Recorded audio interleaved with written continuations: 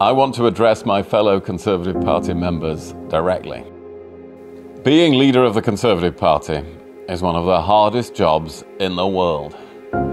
Being Prime Minister of the United Kingdom is much, much harder. And the next couple of years will be one of the toughest periods in the entire history of the job. Britain has launched a major military operation against Ukraine. Well, the conflict in Ukraine and the sanctions on Russia have led to another surge in the cost of oil and gas. The cost of living in the UK is rising. All evidence suggests this is just the start. To have any chance of success, the occupant of number 10 Downing Street will need to be quite an exceptional individual. I think I know that individual.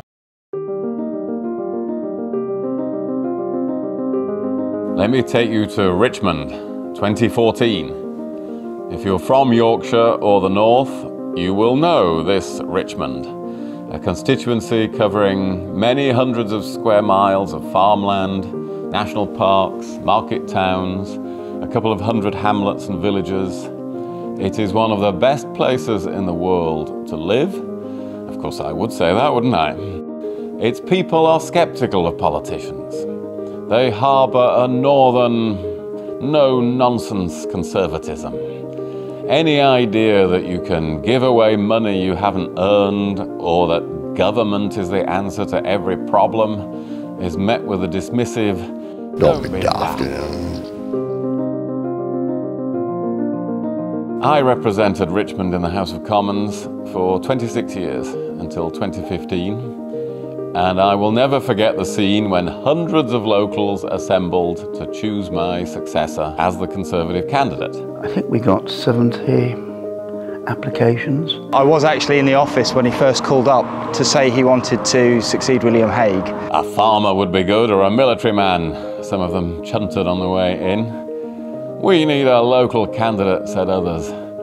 Or, obviously they have to come from Yorkshire, that's a given. Well, the biggest challenge that Rishi had was he came from Southampton. Rishi didn't come from an agricultural and from a rural background in any way. Well, there was a military person, there was somebody from Yorkshire, and there was a farmer, and there was Rishi. So it was, if you like, a bit of a wild card. When they filed out of the selection vote 3 hours later, they had chosen someone new to farming issues with no army career, who wasn't local, not even from Yorkshire, and who was from an ethnic minority brought up in Southampton. He walked in and they said you could feel the room lift. I went in there knowing a couple of the candidates quite well, and Rishi just blew me away. He was just fantastic. I honestly didn't expect that he would get the constituency vote. They said it was just magic. He took the place by storm. You just knew that you were talking to somebody who was very, very special. They were stunned, but thrilled. They had chosen Rishi Sunak.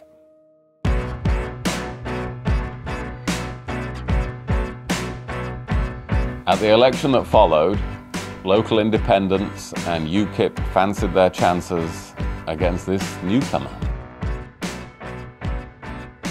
But they were all routed by Rishi, who turned out to be a highly energetic, bright, emotionally intelligent candidate. I have campaigned with literally thousands of candidates. I have mentored dozens. It was soon apparent that this one was the most assiduous and effective I had ever known. If I said he should visit someone in the hills, he would be there the next day for hours, just listening to them. He has a hunger to learn, to understand. One day when I suggested he take it easy after a late event, he said he was getting up at 5 a.m. to join a farmer milking cows. You don't really have to do that, I assured him. I know, he said, but I really want to know what it's like. I've got to understand for myself. That's the nature of Rishi, you know. He likes to understand what people are doing. He is an icon up here, you know. He's got a very good grasp of local affairs, and he puts an awful lot into it. I think he must have gone round nearly every house in Midland. It was amazing. Having grown to admire him through months of touring Yorkshire villages together, I almost don't wish on him this position, one of the hardest jobs in the world at the worst moment in decades.